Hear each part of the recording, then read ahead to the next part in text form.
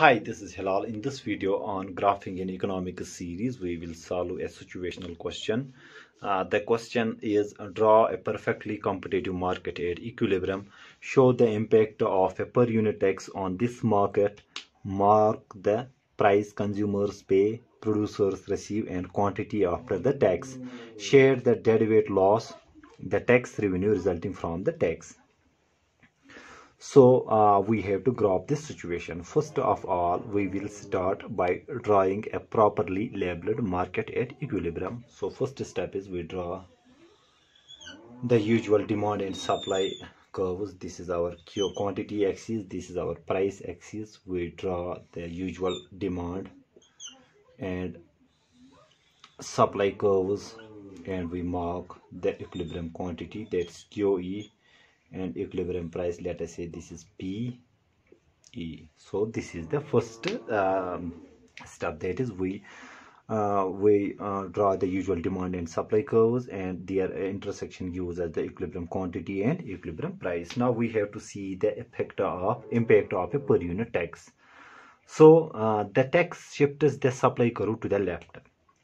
By imposing a per unit tax, the supply curve will shift to the left. Let us say this shifts to this S1. Okay, so after imposing the per unit tax, the supply curve will shift to the S1. So the new price charged will be, that is PC. PC will be the new price charged after the tax. Okay, after that we draw a vertical line, the length of the tax between S and D. So we draw a vertical line here, the length of the tax actually. So this is the vertical line which we draw. Okay, and here we draw it below to the QT. So I repeat, we draw a vertical line, the length of the tax between supply and demand. Okay, we mark the tax quantity, that is quantity demanded and quantity supplied with tax below. So we write this as QT. Now PC is the new price charged. Okay, now here this, let us say this is here PP, P subscript P. This PP is the price producers get after paying the tax.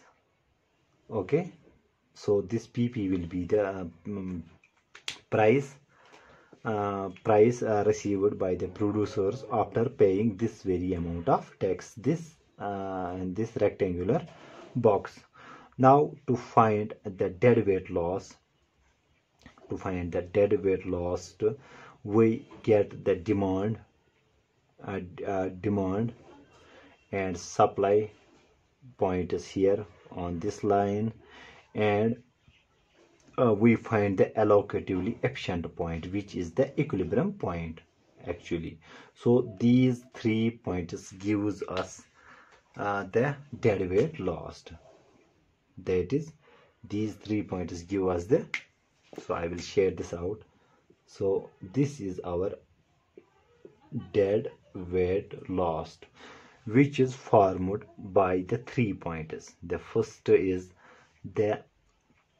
this very point, the demand, and this supply point on the quantity demanded after the tax. These 2 points, this point and this point, and the allocatively efficient point, which was the equilibrium point.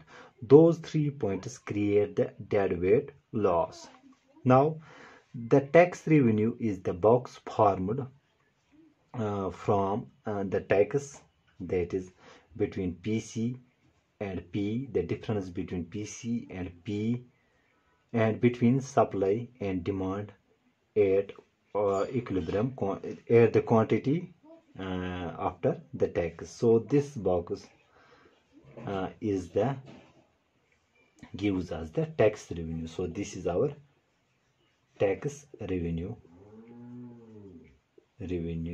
So here we can see consumers will pay the price PC. Producers will receive PP after paying this very amount of tax, this box of tax. And here we can see this will be then the consumer surplus.